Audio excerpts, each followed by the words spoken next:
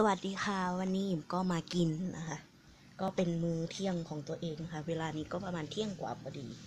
ก็นี่นะกินอะไรก็กินปลานะคะปลาทอดนะคะ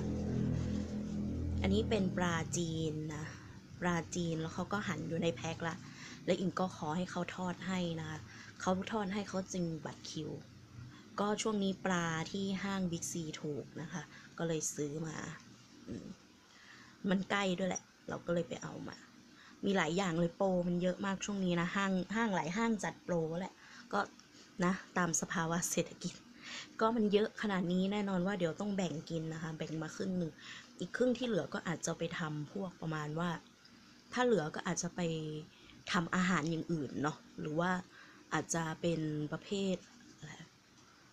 ต้มยำอะไรเงี้ยเนาะต้มยำประกอบอะไรเงี้ยหรอแกงส้มอะไรเงี้ยเดี๋ยวดูก่อนเดี๋ยวค่อยว่ากันอีกทีอาจจะแค่ทำเหมือนกับแบบถ้าเหลือนะหมายถึงที่เหลือนะถ้ามีอารมณ์จะทำกับข้าวอย่างอื่นก็เดี๋ยวค่อยคิดเมนูกันก็คือปลาทอดแล้วก็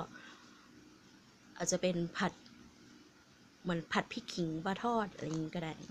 แต่เดี๋ยวเราจะแบ่งมากินก็แกะดีกว่าอิ่มซื้อถาดมาใหม่เห็นไหมคะสวยมากเลย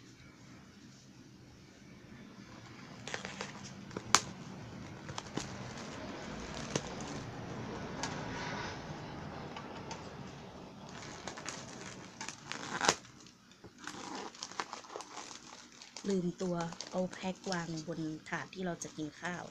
จริงๆก็ไม่ควรนะเพราะว่าเมื่อกี้เราก็ไปวางตรงโต๊ะแคชเชียร์เนาะข้างล่างมันก็ต้องเป็นอะไรสารพัดอยู่ละนะก็แล้วไปเดี๋ยวดึงมาว่าจะกินส่วนไหนก็ตัวนี้เป็นปลาจีนนะคะปลาจีนนะแล้วเขาก็หั่นไปแล้วเขาหั่นอยู่ในแพ็คมันเป็นปลาสดหั่นในแพ็คอิ่มก็เลือกมานะคะแล้วก็ขอให้เขาทอดให้เพราะว่าเขามีบริการทอดและย่างเนาะห้างเขามีบริการทอดและย่าง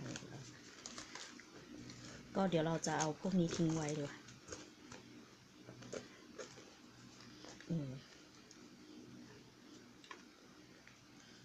นี่กินหัวเยอะไปปะเอานี้ดีกว่าเนาะพวกนี้เหลือไว้เผื่อทำกับข้าวอย่างอื่นนะคะก็เดี๋ยวยิมจะตักข้าวนี่ยิมหุงเองให้ดูข้าวที่หุงเองเห็นไหมชอบข้าวแบบนี้นะต้องเป็นหอมมะลินะคะ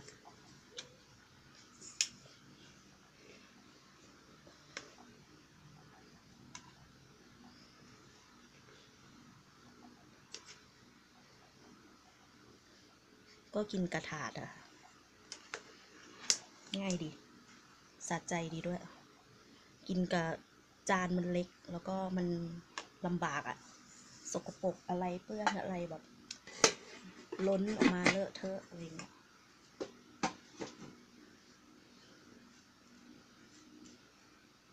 ประมาณนี้ถ้าจะให้สวยๆเวลาอยู่ในกล้องให้สวยๆก็น่าจะประมาณนี้มากกว่านะ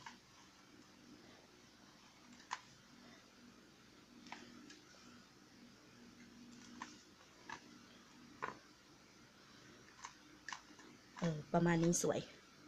ยจริงด้วย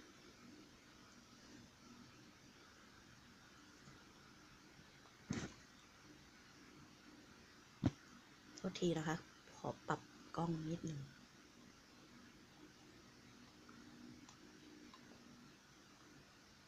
ประมาณนี้นะก็ใช้มือกินนะเหมือนเหมือนกินข้าวเหนียวแต่แบบใช้มือปั้นอย่างเงี้ยเหมือนกินข้าวเหนียวหอมมะลิบ้านเรามันดีอย่างนี่เห็นไหมมันก็สามารถติดปั้นได้อยู่นะคะลองชิมเปล่าๆดูนะอิ่มจำไม่ได้อิ่มเคยกินปลาจีนนานแค่ไหนแล้วนะอิ่มเลยจะไม่รู้ว่าลักษณะของก้างเขาจะเป็นไงก้างเขาจะมีก้างเล็กก้างน้อยไหมนี่ยังไม่รู้นะคือจำไม่ได้ค่ะนี่นะเดี๋ยวจะชิมแบบยังไม่ปรุงอะไรนะ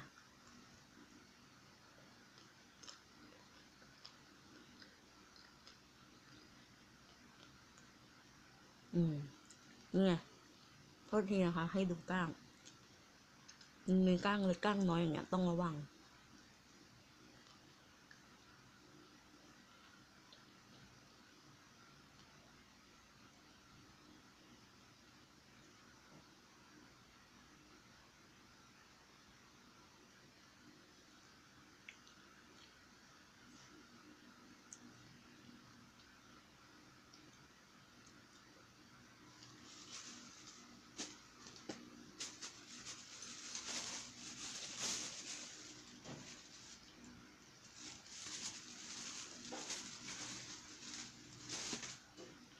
สรุปคือเลือกพลาดนะคะเป็นคนไม่ชอบ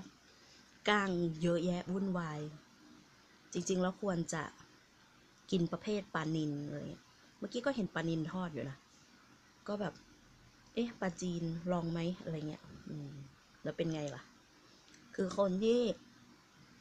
ไม่ชอบการก้างเยอะไม่ต้องกินนะแต่เนื้อเขาก็อร่อยนะคะปลาจีนแต่ก้างมันจะอยู่แถวเนี้ยแล้วมันเสียเวลากินไง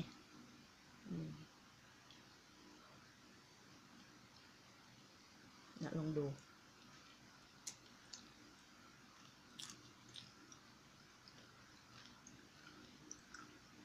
ต้องระวังกลาง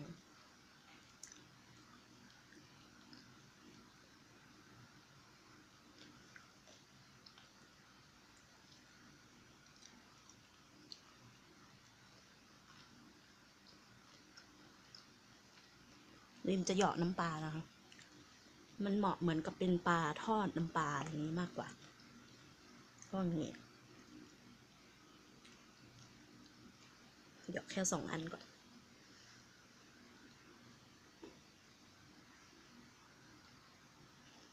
มือเปื้อน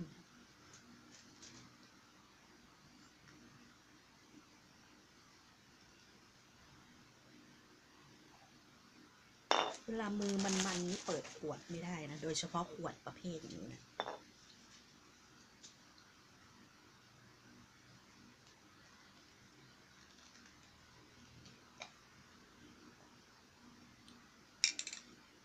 ก็นี่นะคะจะวางตรงนี้ค่อยจิ้มเอา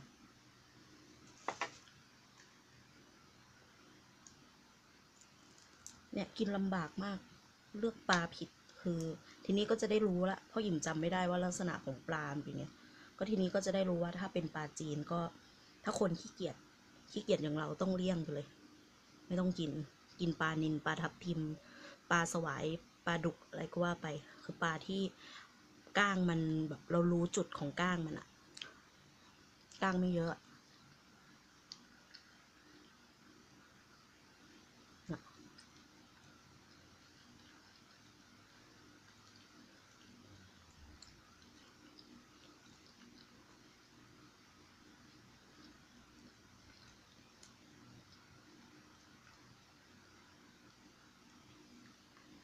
มันเนื้อเขาอร่อยนะแต่กิมรำคาญก้างไง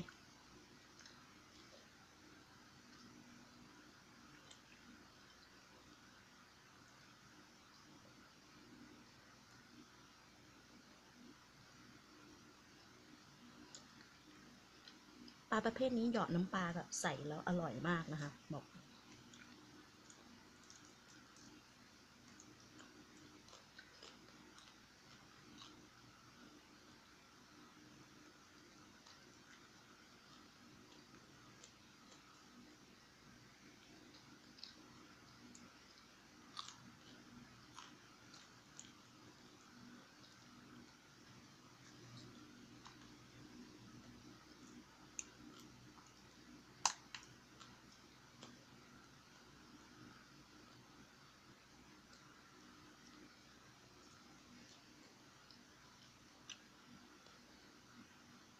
นี่นะ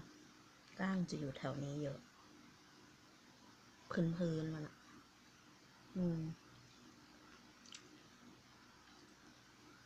เนี่ย